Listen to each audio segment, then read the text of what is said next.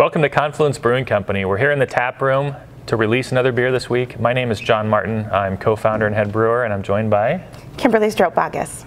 And what are you doing? So I am here to talk about Beaverdale Park and the restorations that we are going to be doing over the next 3 years and fundraising for the park. 3 years. That's pretty good. Like, I feel like that would be an accomplishment to get it done in 3 years. That's a lot of beer to consume, but I think we're ready in Beaverdale. So where are you at now? What are the next steps? So right now what we are doing is in the beginning phase of getting awareness to the park. We want to bring people to the park. Beaverdale Park hasn't had any renovations in about 40 years. Okay. It's the namesake of the neighborhood, so it needs a little love, and that's why we have partnered with you. Yeah, so trees that were planted 40 years ago are now, you could put a tire swing in it and yeah. They are great canopies and provide a lot of shade to families. The trail goes, interurban trail goes right through. We have a lot of cyclists. We have a lot of nature walkers. It is a beloved park in the community. And it's awesome. And I personally live just south of Beaverdale and love the community up there. And Kimberly came to us and said, we need to do this thing. And we said, well, our park can be creating many billboards so that people know what we're doing, right?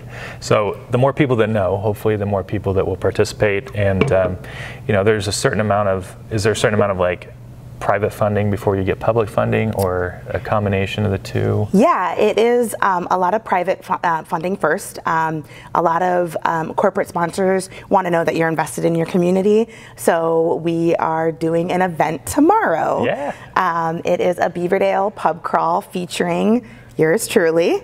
And we are going to tap that beer at 6 p.m. at Dam Pub, followed by Beaver Tap, Michael's, and Good Sons. Excellent. Yeah, that's a great way to kick it off. And then if people want to get involved, where do they go? Is there a website? Or? Yes. So we have a Facebook page, and it is Beaverdale Parks Improvements. We sit under the Friends of Des Moines Parks. There's a QR code on the can. There's a QR code on our Facebook page. That's a great way to donate. We will be having that crawl tomorrow. Wristbands, $10. All the proceeds go to the park, and then we ask that you buy the Beaverdale Park pilsner and buy as many as you can and help promote the improvements to Beaverdale Park. So there's going to be a phase 2, a second story, things to come, hopefully. And next step might be involving like an architect engineer to kind of get some concepts going, right? It's not even like into the nitty gritty. It'd just be concept Correct. Level.